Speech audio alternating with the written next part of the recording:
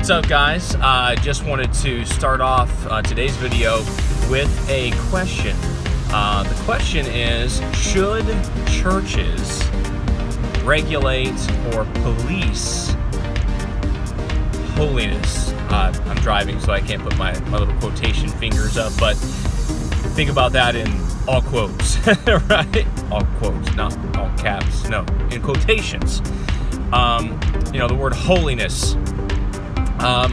There are a lot of places out there, churches and stuff, that put a huge emphasis on the outward appearance of people, the outward adorning, and a lot of times, not all the time, but sometimes they will call this holiness or holiness standards, or you know, these are holiness churches.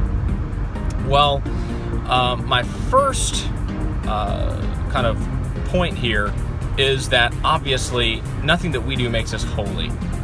That is completely incorrect, totally wrong, not scriptural. If a church teaches that, well, they need to stop, because honestly, that's false doctrine.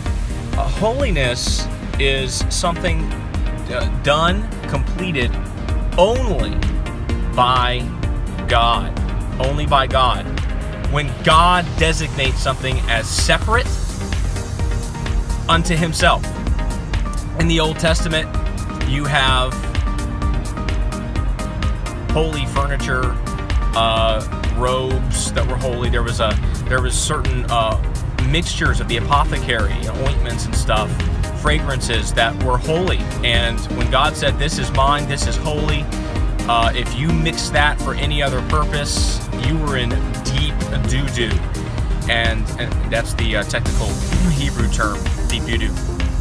So we have to be careful when we throw around the word holiness.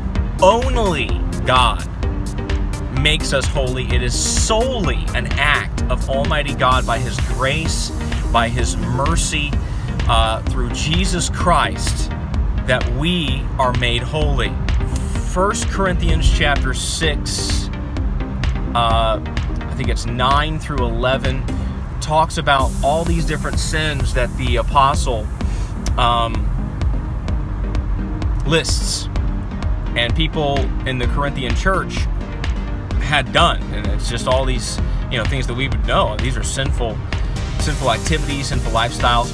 And then he says, I think it's verse 11, he says, "And such were some of you, but you are washed, you are sanctified, you are justified." Now, the word sanctified there, you can go study it yourself, go look at it. That means set apart. How is it done? 1 Corinthians lets us know. It is by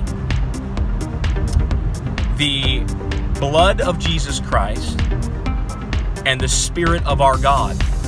You see, holiness is only through the act of God. I cannot iterate that enough. I will reiterate it yet again. Holiness is solely an act of God. Now, on to the next point, and that is that we can become unholy through things that we do. We can contaminate God's holiness, if you want to put it that way. How is this? Well, in the Old Testament, this was possible. In the Old Testament, you find that the Bible teaches that things that were holy can become unholy because of contact with things that are unholy. You can go to the book of Haggai and read that. But I think it's chapter 2 that talks about this. Righteousness is more than just a one-time act that Jesus did, you know, for us on the cross, and we just say, "Oh God, I love you," and we're made righteous, and then we're done. The Bible over and over and over throughout the epistles talks about right conduct, right actions, things we are supposed to do in our bodies, in our minds, in our spirits, things of this nature that keep us righteous. God will not have unrighteousness before Him, and so God can designate us as holy in an instant, in a moment, he can make us from unholy to holy, but then it is incumbent upon us to maintain that by walking in his righteousness, obeying his word, his commandments, his precepts. Now, on to the next point. Does that include outward adorning, outward clothing, where we go, how we talk? Does it include things so trivial? Well, yes. The thing is, in Scripture, the Bible does teach that the way we talk, I mean, the Bible talks against coarse joking, against having a certain type of mouth, right? Potty mouth. It does talk about that. It does talk about our attitude. It talks about our outward adorning in two different places. 1 Peter, 1 Timothy. It does speak of these things. And what does it link it to? Often it links it to our attitude, that the outward adorning is sometimes a clue of what's going on inside. Not always, but sometimes it is. And so it warns us against these things. One other obvious thing is one of the most deadly sins, perhaps the most deadly sin, is pride. Pride got Lucifer, didn't it? Pride got Adam and Eve, didn't it?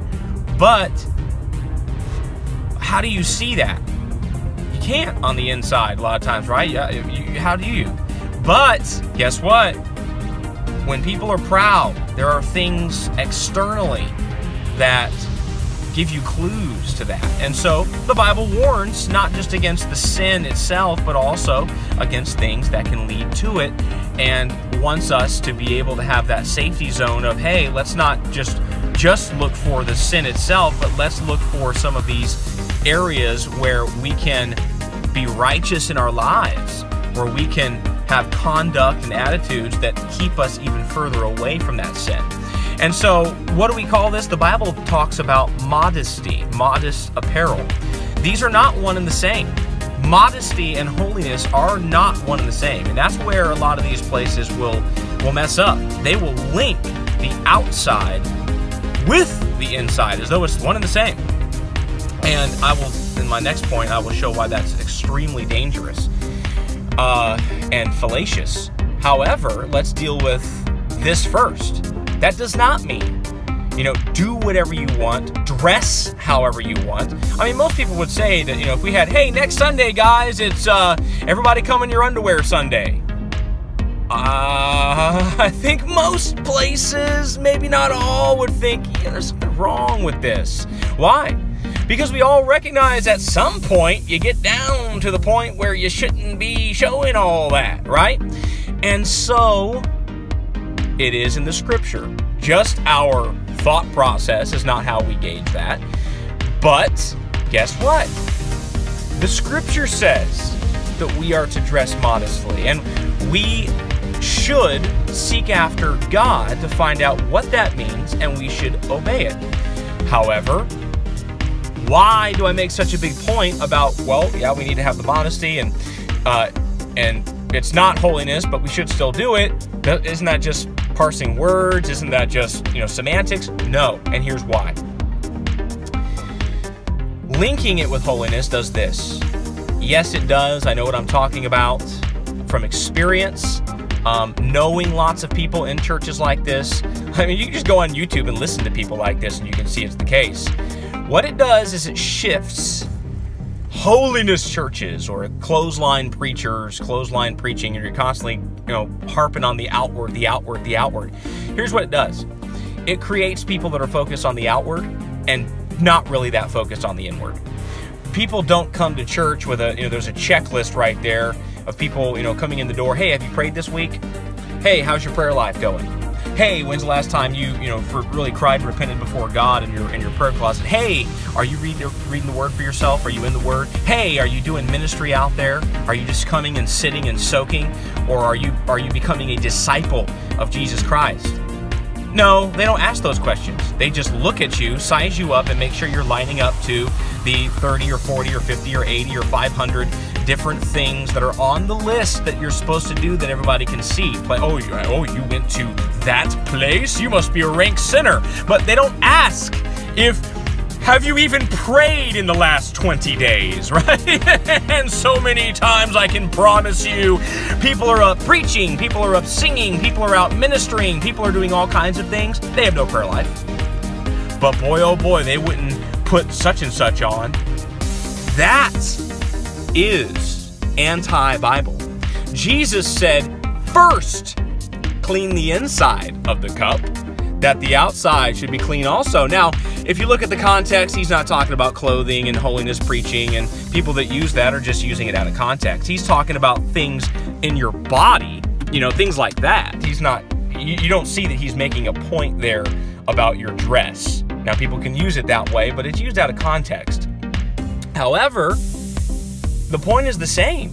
He says the inside is the most imperative. And what happens is people just focus on the outside only, or primarily. They don't really check and push for true discipleship. They don't push for true relationship with God. And so you end up with a bunch of shallow Christians, 10 years in, 20 years in, 30 years in, 40 years in. They don't know how to pray themselves out of a paper bag. They don't have the kind of faith and trust in God to accomplish anything, barely even hold on to be saved, hopefully. Of course, you don't know that till they're dead, right? Then it's too late. What we need to do is we need to have a proper understanding. God and God alone makes us holy. These places that will focus and so overemphasize the outward need to rebalance. Not that they should say, oh, we don't care about the outward at all, No, the Bible teaches that we should not avoid, 1 Timothy. We shouldn't avoid 1 Peter, where they speak of these things. But what we should do is we should have them in context.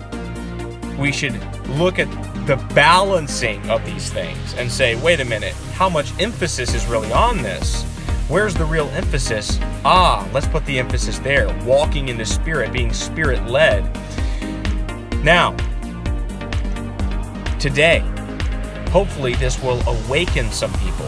Oh, maybe awaken, gee golly, wouldn't that be awesome if it awakened a pastor?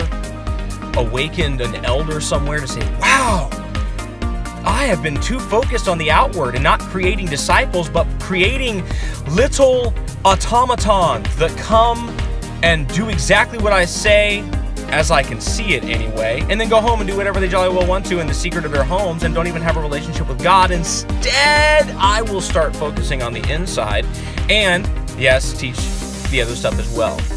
That is the hope, that people will awaken, that people will become disciples, because what this does is it completely and totally, absolutely crushes the working of the Spirit, the making of disciples, because everybody's just focused on a list of rules to follow.